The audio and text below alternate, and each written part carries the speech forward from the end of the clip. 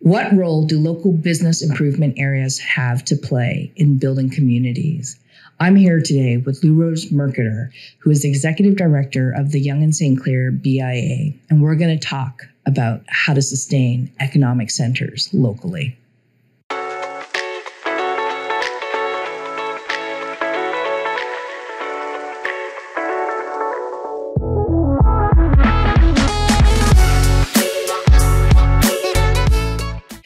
Hi, Louroz. Hello. I'm really excited to talk to you today because you are full of innovation. Everything that you have done has just one-upped everything else. So bring it on, right? Because you are about improving everything. Yes, that's a good way to frame it. So let's start off because we're going to talk about the importance and value of business improvement association areas. Yep. But that pathway of how you got there, can you share a little bit about, high level pieces about yourself? Okay. So I guess I'll start from the beginning. How I got my name. Yeah. Louroz. It's my parents' name put together. So my dad's name's Louis. My mom's name is Rosa. You put the two together, you get Louroz. So it's a Filipino tradition to combine your names or grandparents' names together. So I was born in Manila, in the Philippines, and I first landed in Toronto in Thorncliffe Park. So not too far away from here. So started off there, like a lot of immigrant families. And then from there, we moved to Mississauga. And had an incredible upbringing there, sort of middle-class family, going to swimming lessons, local schools and stuff like that.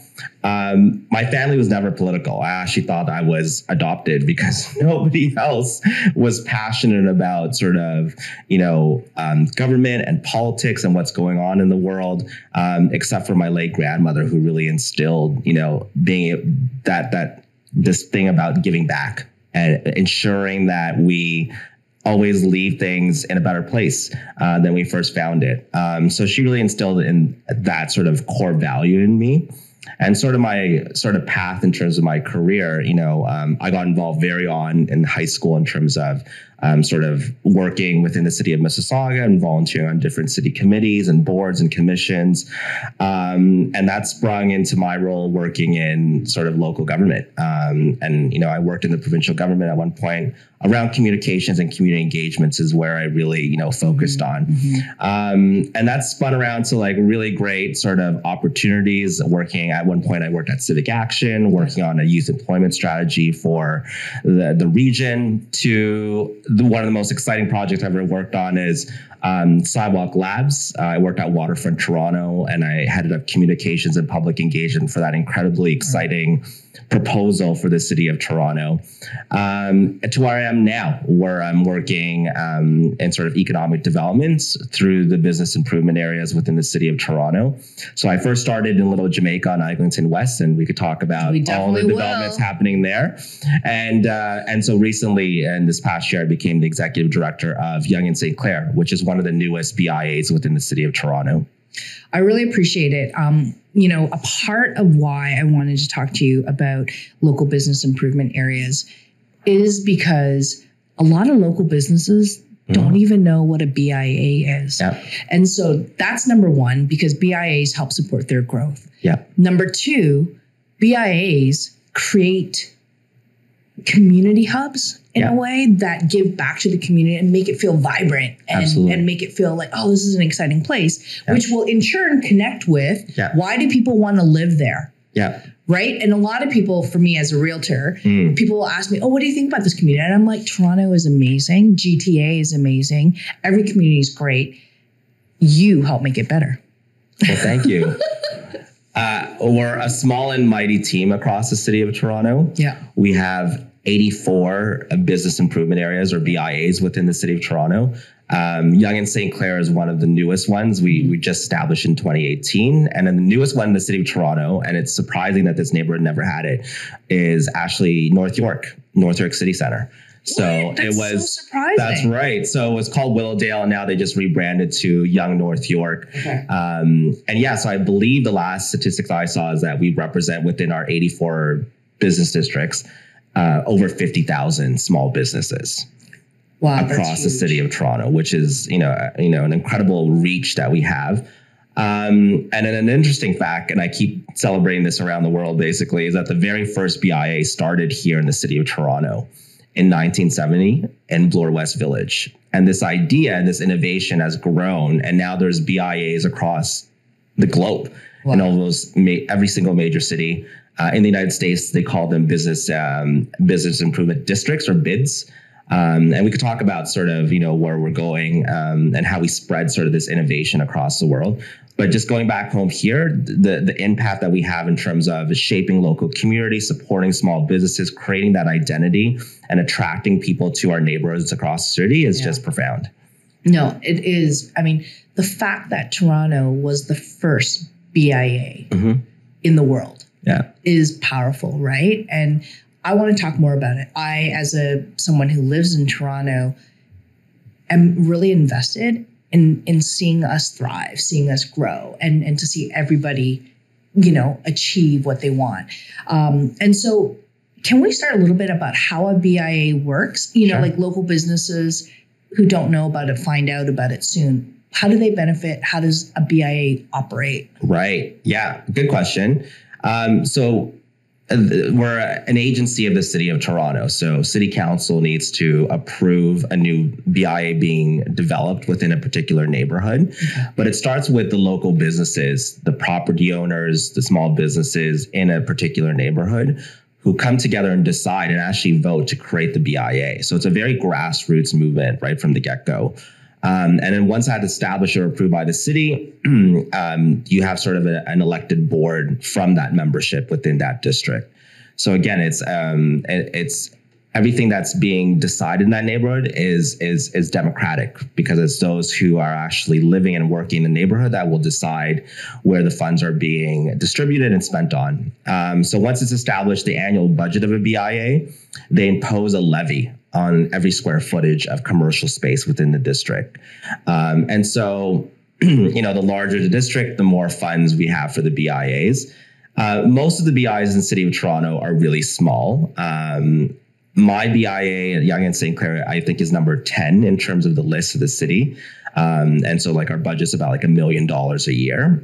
And the great thing about being able to have that money is that you could invest that specifically into the neighborhood. So we invest things on such as branding and marketing and marketing support for small businesses to special events, activations, campaigns, to even streetscape improvements. So we're talking about new pavers, benches, new lights, banner poles, things that actually, created an identity for a neighborhood.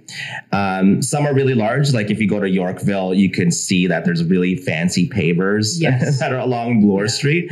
And so that was a partnership with the BIA in the city of Toronto to create sort of that special district. Or down in the Waterfront, another sort of one of the bigger BIAs in the city of Toronto. That's really valuable, right? Because sometimes I hear people say, oh, why are the sidewalks so dirty? Right? And in fact, some parts of Toronto, like the BIAs, will spray it. That's right. And that's where the money goes. Like something as simple as that. Absolutely. Yeah, that's right. And so even at Yonge St Clair, we have a dedicated team 5 days a week that's out there cleaning the sidewalks, taking down illegal posters, scraping gum off of the sidewalk. But if you imagine if we weren't there, it would be up to just the city of Toronto staff and the departments to take care of this space, right? So to have that additional sort of layer to help keep the community clean and safe and beautiful, I think that's what helps strengthens our neighborhoods and our local business districts. I think that's really valuable because I think a lot of people wouldn't have known that, right? Can you talked a little bit about how it comes from commercial square footage. How does the funding happen? Can you just explain that a little bit? That's right. So every single year, the BIA board and its committees come together and they decide sort of what the priority projects are for the neighborhood or the services that are going to be rendered by the BIA. So they create that budget and then they look at, okay, so if we're going to put a levy onto our members, how much is it going to cost to be able to raise this revenue? So every sort of square feet of commercial space and office space within the district will pay a certain levy amount that's set by a BIA board. So it's different from across the city of Toronto. Okay. And then again, the city of Toronto collects all of that on behalf of the BIA and then sort of transfers the fund back to it. And that's the funds that are used to be able to pay for the services, the projects that are happening there. It's been really tough during the pandemic because we know a lot of property owners and small businesses were really struggling. So a lot of the BIAs try to hold the line at sort of 0% increases. Okay. But things and inflation costs but the great thing about the BIA is that, again, that's sort of the accountability. Be able to hold the BIA accountable where your sort of funds are going every single year, and you see the noticeable difference outside of your window, basically, as a shop owner, and the services are being rendered. And so even for my BIA right now, we're going through a new strategic plan, and so we're asking our members what are sort of the next priorities over the next 5 years, and what you would like to see within this neighborhood. And so it's very democratic, I would say. No, I love that it's super grassroots, because when you think about businesses, I think people forget the fact that people want to attract people into the area. Right. People want to have a positive reputation because it's all about brands and marketing. Right. And a small business is so busy thinking about how do I get my marketing or how do I just keep the lights on? That's right. But they don't necessarily have the capacity to take out an ad or to do something sustainable. So this is where the value of a BIA is, right? Now, I wanted to, thank you so much for sharing about the BIA piece. What I wanted to also kind of talk about is how we create and sustain a viable economic hub, right? And all the layers. It's not just like working with the local businesses, but the partnerships with the city. And I think you used to work for Little Jamaica. That's right. So I know that's a bit of a messy topic, because when we think about Metrolinx and Little Jamaica was impacted the most, I would say, because creating this LRT line that was supposed to take a few years evolved into a decade. Right. How do we not repeat that? You know what I mean? So can we jump into that? For sure. Yes. So Little Jamaica. So for those who don't know where it is in terms of the city, it's sort of that on Eglinton West from Allen Road to about Dufferin. And so I was privileged to be the manager of that BIA. It was called York Eglinton for 2 years. In the heart of the pandemic, also the time when the province said that they're not going to meet their sort of opening deadline of 2022. Now we're going to 2024 and it's not open yet. And it was just devastating to hear that as a local community, because you see this light at the end of the tunnel and then suddenly, nope, it's not happening. And then to actually see it on the ground, to see these small businesses behind sort of ugly construction hoarding, I'm so surprised that they're still there. And that's because they had sort of a very sort of dedicated base of customers who would still go and, get their patty there or get their haircut there or get their services because they want to support those businesses.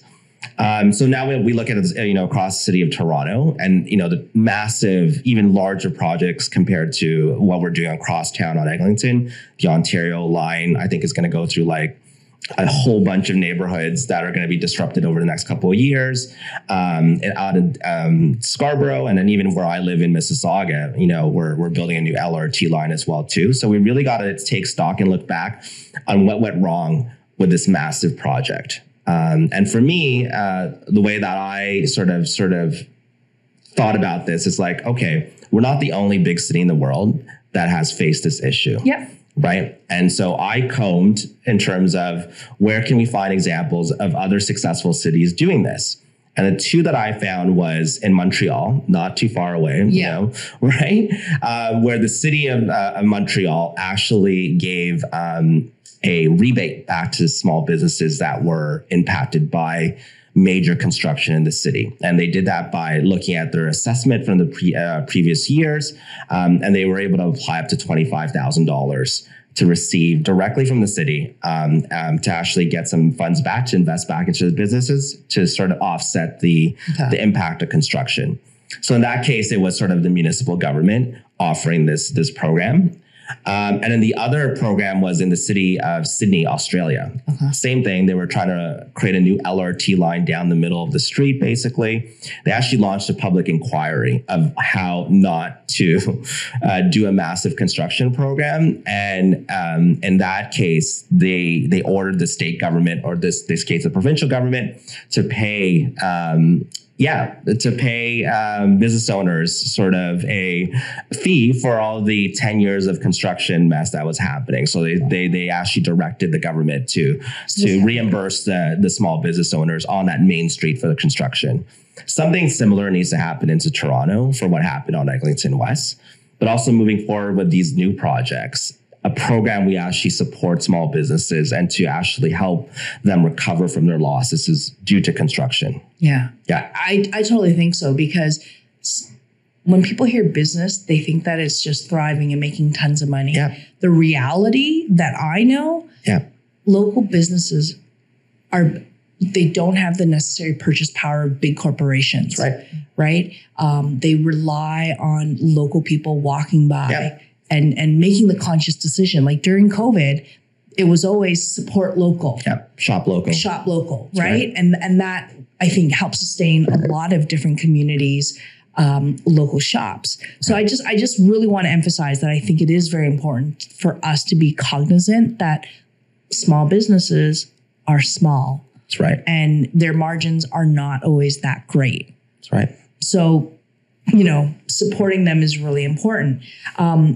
What are lessons, having had the privilege of kind of seeing what happened in Little Jamaica, knowing we've got an Ontario line going through multiple communities, being where you are right now, like from your perspective, what are learnings that we can take away so that the communities which may see disruption because of transit, construction, or what have you, what can we do?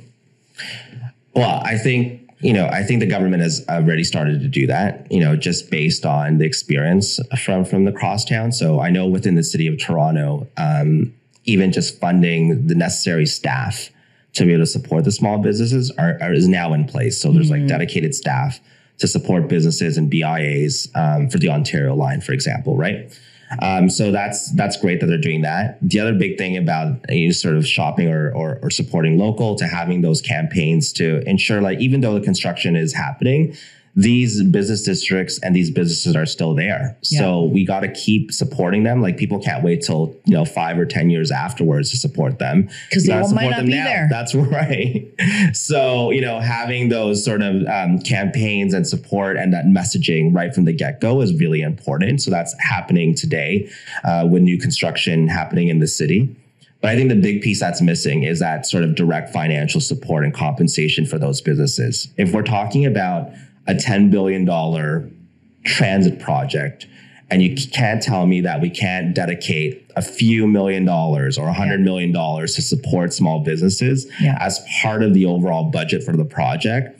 That's what needs to change moving forward. And that's where the pressure from local businesses, property owners, but also residents demanding that from our government. Is it too late?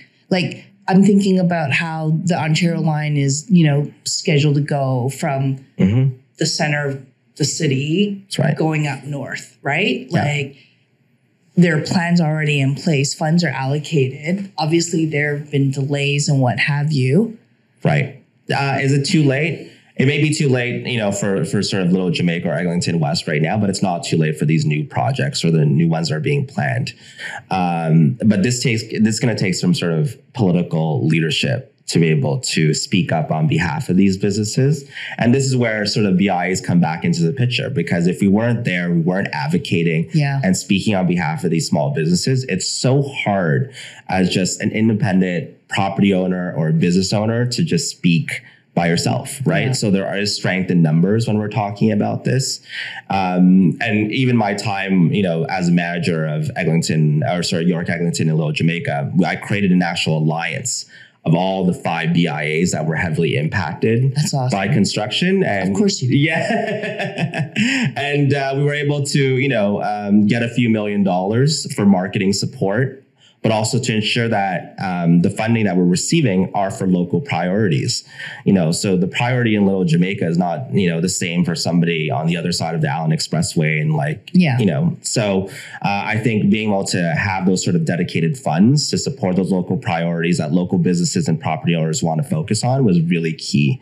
So that's why it's important to vote. Yeah. I mean, and I think this just is a democratic, a civic duty. That's right. Right. And understanding it. I think underlying it, every guest who I have spoken with has always talked about how important it is get the right leadership in. If you are, that's right. Get someone who represents you, represents your interests, understands where you're coming from, right? And just become curious, become engaged, right? And I mean, I'm similar to you. I'm probably the greatest political animal in my family. They're like, what? What are you doing? Why are you involved? And I'm like, well, if I don't say something, nothing's going to happen. That's right. Yes. Right. And so I've seen how that makes a difference. And I was often one of the only few Asian, Chinese women of color at many tables. That's right. Right. And I'm like, whoa, nobody else is around. Yeah. Right. And learning as you go, right? Because there are things where if you've never been at that seat, you don't know. And I think what you're saying here about, BIAs matter. If you're a local business and you don't have a BIA, this is how you come together. It's a grassroots organization. Right. But when people are so busy trying to keep their business afloat, they don't have that capacity. But knowing that, that there is power in determining how much the budget is helps. Right. But it's actually a great investment because it will help build the reputation of the community. That's right. Which increases value. That's right. For residents, everybody. Yeah. Right. It's a win-win. It's a win-win. Yeah. But I think it comes back to what you just said, advocacy, talk to local representatives. That's right. Get local people, leaders. A lot of people, when you hear the term leader, I think people are like, I'm not a leader. I'm just a regular person. But it's ordinary people doing extraordinary things. That's right. Where all of a sudden, I am, people put that label on, right? Yeah. They earn that. And I mean, when you say, I created a coalition of the 5 top thing, I'm not surprised, And I think that there's value. So I want to go back to being one of the newer BIAs. Yeah. What are some of the things that you are doing that is different? That's a good question. So I think the other great thing about BIA is that there is some friendly competition amongst everybody else, right? You want to be the best, you want to be number one, in the city kind of thing. And competition is healthy. And I think that's great. But how did, I think what really took stock within my neighborhood at Yonge St Clair is, why are people going here? And then how can we attract new business visitors to the neighborhood? And especially in the heart of the pandemic, that was really hard. And so one way that I think people really enjoyed in a sort of a safe way during the pandemic was being able to do things outdoors. So, in the city of Toronto, we had this Cafe TO program where we had, expanded patios within the city. At Yonge St Clair, we took that to sort of another level where, we had limited sort of patio spaces for a restaurant. So we created our own patio. So we transformed a green pea parking lot into an outdoor patio for 2 years during the pandemic. And we connected sort of a reservation system where you could sit in that patio and 10 local restaurants could you could order off of an iPad and it would be delivered to your picnic table outside. So that was a great example of us sort of using sort of an underutilized space during the pandemic and connecting that with local businesses and trying to support the local restaurants in the neighborhood.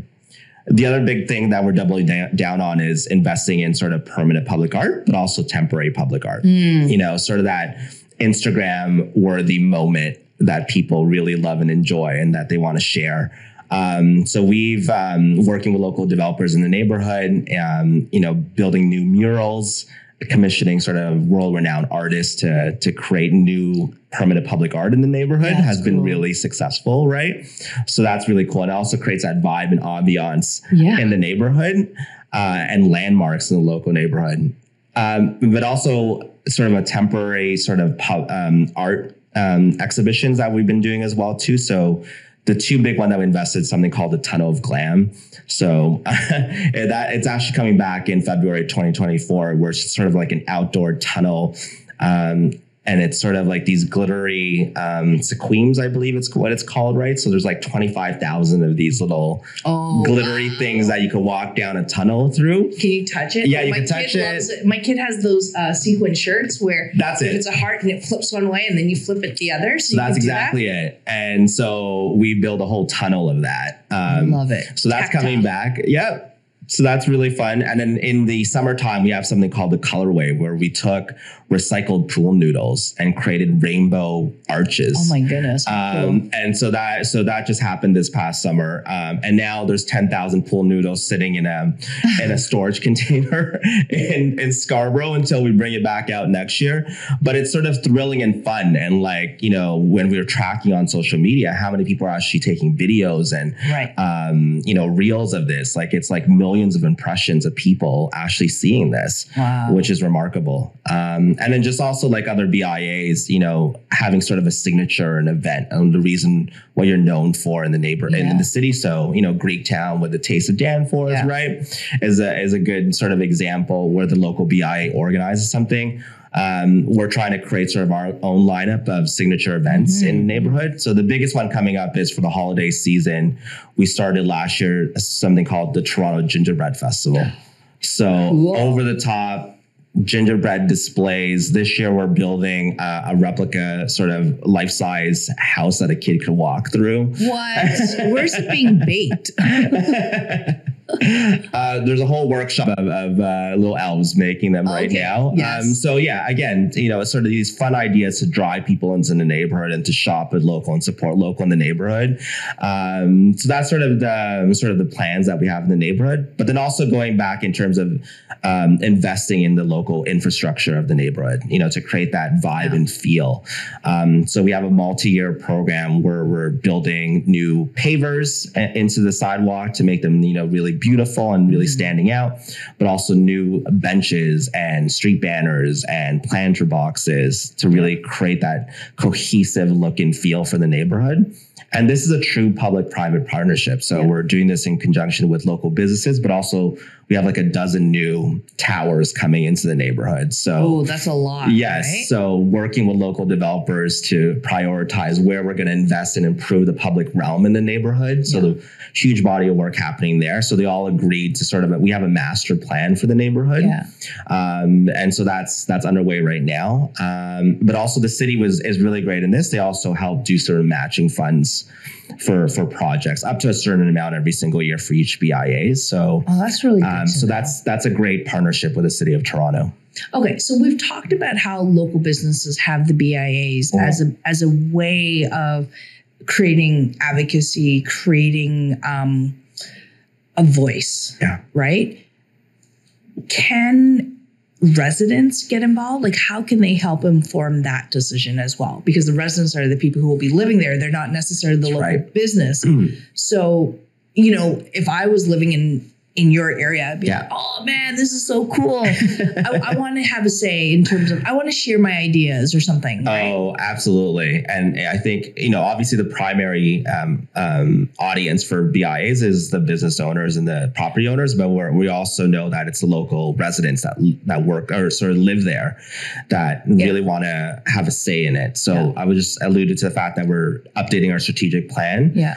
We do have sort of a public portion of the strategic plan where we have a public survey, so members of the public can do that.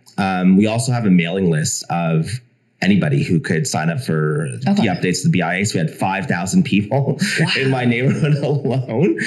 So it's a really engaged community. And the other great thing about Yonge St Clair is that there's a lot of residents associations. So they invite me to their annual general meetings. And so it's speaking to a packed room, talking about the priorities of the neighborhood, to hear about what they would like to see and how they would like to contribute. But they're also really great in terms of supporting sort of all the events and marketing initiatives within the the neighborhood and resharing sort of the content we have. So there's numerous ways that people can really support and give feedback to the BIAs, right? Some more than others. A lot of, like I mentioned, a lot of BIAs are very small operations. Thankfully, the one I'm at, is a little bit larger and has more staff and support to be able to do these engagements. But they know that this is a partnership with the local community. So don't be afraid to reach out. Well, no, and I think that's wonderful. I mean, you are certainly inviting, and I would love to reach out and be like, hey, but on a more serious note, like what you alluded to about resident associations, right? Those are really important. Like it's all the pieces, communities coming together as a group and connecting into a network that feeds into the bigger picture, right? So you are supporting more the local businesses and commercial. Resident associations represent the residents in the community, which feeds into the local school board trustee, which feeds into the municipal councillor, which then feeds into the member of provincial parliament and the member of parliament. And I think this is a part of how the community can really lift itself up, right? And say, hey, these are the things that matter. But it's also about having the agency and the voice. And a big part of why I was like, oh, I'm so excited to talk to you because I know you're doing great things, but it's also to raise awareness for how the regular person like myself can find out more, whether more about my community, how to be engaged, how to make a difference. And it's like grassroots. It's like grassroots at the heart of it. Yeah, I hear and feel you. And I think, there are sort of these ways that you could get involved at the local level. I will say maybe this is sort of, again, reflecting back on what other cities do. And what I've seen in other cities, and I think a good example of that is probably Edmonton and Calgary. And even I just came back from Chicago. Where they have sort of resident councils. So if you think about it, the city of Toronto has 25 wards. In other cities, they would have sort of a community council for each specific ward. That would decide sort of these sort of priority areas and to work with the different political leaders that are elected and different city departments to sort of coordinate that. And that's something missing within the city of Toronto right now. Totally. And I can see how people can see this really intimidating to be able to advocate for things at City Hall. Like you have to go down to like a committee meeting. Now they do virtual meetings that you could do it from the comfort of your home, but to even navigate that. And then even working within Little Jamaica, and I just saw how there was a huge gap in sort of services that the city was offering to this neighborhood compared to where I am now in Yonge St Clair. Like it's the same taxpayer, but they're getting vastly different levels of service from the city. But how do people learn about that? Yes, absolutely. Like that's the thing. It's like, a big part of what my focus is on is focusing on the equity piece. But how do you know what is equitable or not equitable if you don't talk to people and you know what I mean? You don't know what you don't know. And when you know, you're like, what do I do? So in the absence of the city creating these sort of more formalized channels to engage with, and the city, I think, is doing a better job outreaching right now. There's the budget coming up. So I know city councilors are sort of engaging with local residents. But like just looking back at Little Jamaica, that was the one thing that compared to where I am now is that there wasn't a residents association. And so, but then grassroots groups started to pop up and they started to sort of self-organize themselves. They didn't need to call themselves a residents association. They called themselves something else. So there's something called like Black Futures of Eglinton. And so, so local commuters are already organizing at the grassroots level. Which is really exciting. Absolutely. And it's like my Facebook group. I've got a Facebook group for like my street. And then I expanded it to include like, all my neighbors on this other street. And I mean, I guess we could evolve to a residents council of what's going to happen, right? As the Ontario line shoots up our street. So, but what do you think is the best way to organize these sort of residents organizations? So I think it's different for every neighborhood and where you're at. And so I think for anything that I do, you don't do it alone. And so you got to build sort of like a team that believes in the same thing that you're doing, sort of this vision that you have for your neighborhood or for the city. and you need to organize around that. And so that's the hardest part, I believe, is trying to connect and identify other people. Yeah. But once you bring people together and you have that vision, it's really powerful in terms of what you could achieve, even as a small and mighty group. And so I think that sort of that community organizing at that grassroots level, I think we need to see more of that. Right. And I think we need to hear about how other people have done it as well, too. Right. So you don't need to reinvent the wheel. Absolutely. Yeah. Listen, I knew that I would not get away with this conversation without some great ideas from you. And it's like, okay, we need to have resident councils. That's right. Yeah. Right. What else do you think we could do? I mean, networking, like you are a master at connecting people, right? And I think it's also your wonderful personality that you're not afraid to ask. You're not afraid to talk to folks. But if you were to give advice, I mean, your mentorship program that you did. Yeah. Right.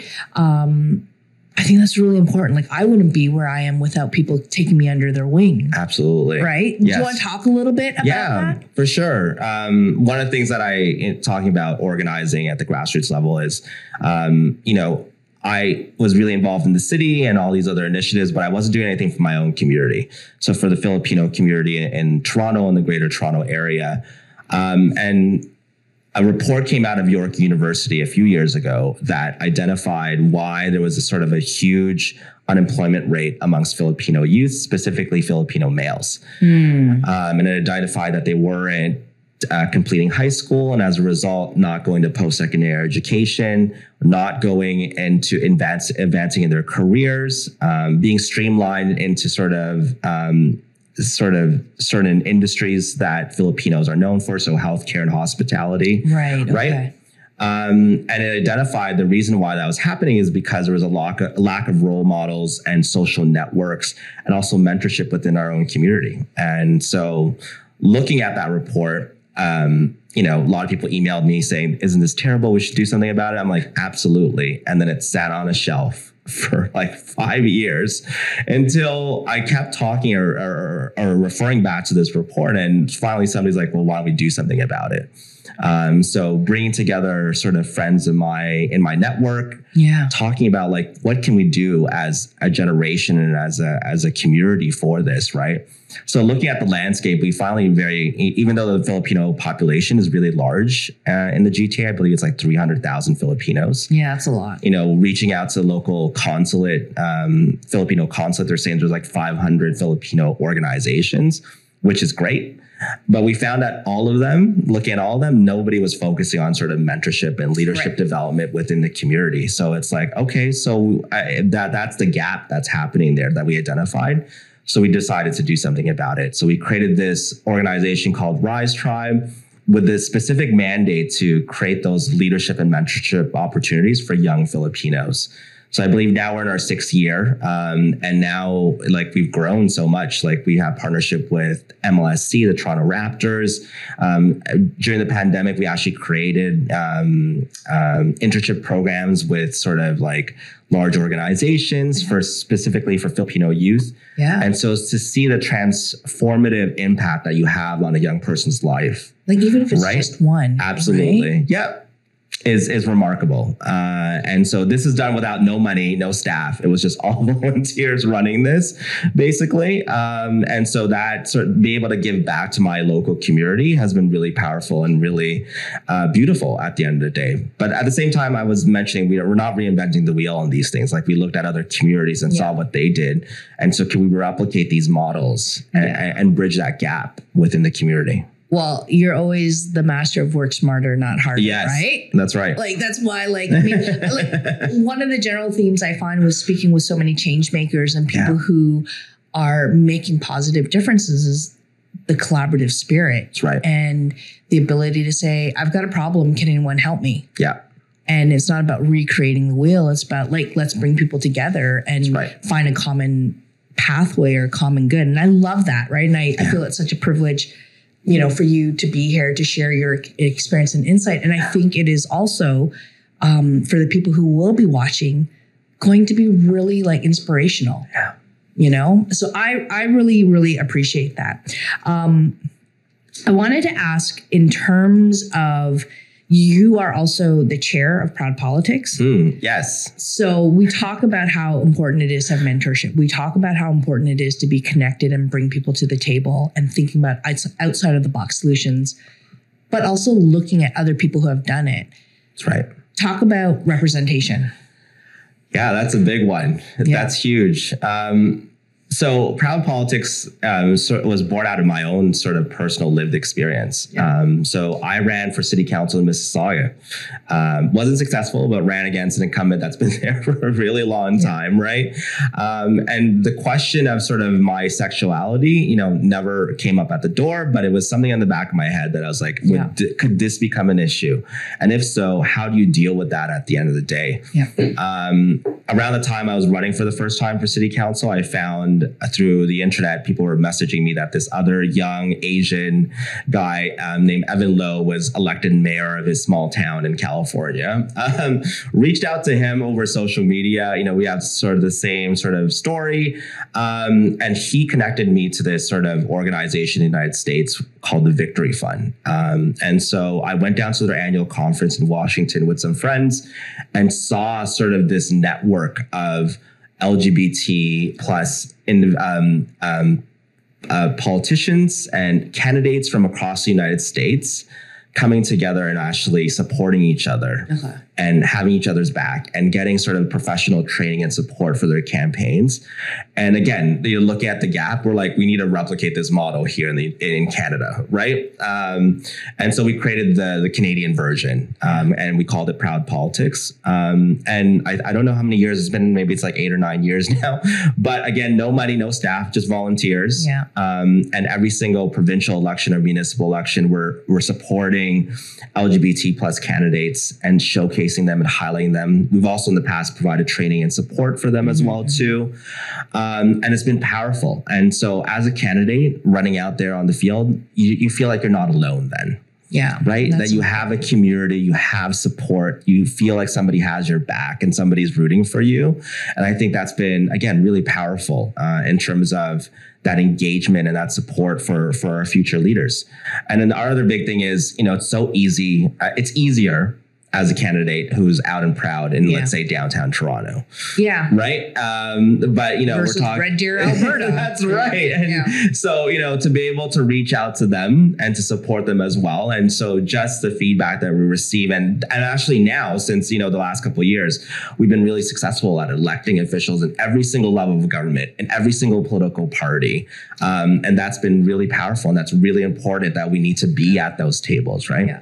Yeah. No, and I appreciate that, right? Because even when I ran, and I have to say, putting your name forward, I respect all people who do it. And sometimes it's not always about winning, but about having your name on the ballot so that when people see the choices, they say, oh, wait, what? Yeah. I have that opportunity. Right. It's about trying. Yep. Right. So I think I appreciate Proud Politics. Proud Politics has always been very supportive and it's great to see the results of that as it grows and it matures, right? And people recognizing, creating the space where there was a gap. That's right. Okay, so I always love to end on a quote. Okay. And so you shared with me your favorite quote, which I love, which is, I sweat the small stuff. So talk to me about this, because I try not to, but I do. I sweat the small stuff too. But why is that your favorite? Yeah, I think, I know people tell you not to do that, but the small details matter all the time in anything that you do. So every day at work, from an email to even the work that I'm doing right now at the BIA, like people sweat the small stuff. Like there's something broken at the street level. Like there's light is out, this sidewalk is broken, this garbage receptacle is not working. Yeah. Right. To little details within even public policy, like this one line would make a difference in how this is interpreted and implemented if nobody's paying attention to this, basically, right? And so when I say that, I think it's the details that we're talking about, and being able to focus on that is really important to ensure that we get things done right. Oh, I appreciate it. I know we're not supposed to always, but it's for me, it's also a big telltale because how you approach life. It's like you can tell a person's character not in their big actions, but in the way they carry themselves, the small things, right?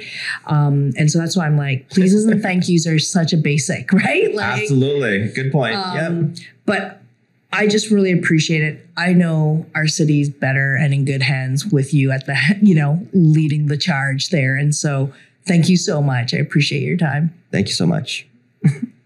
Thanks for checking out this episode. You want to make sure to like, subscribe, and share so that you don't miss out on the next In Focus episode on topics that matter to you.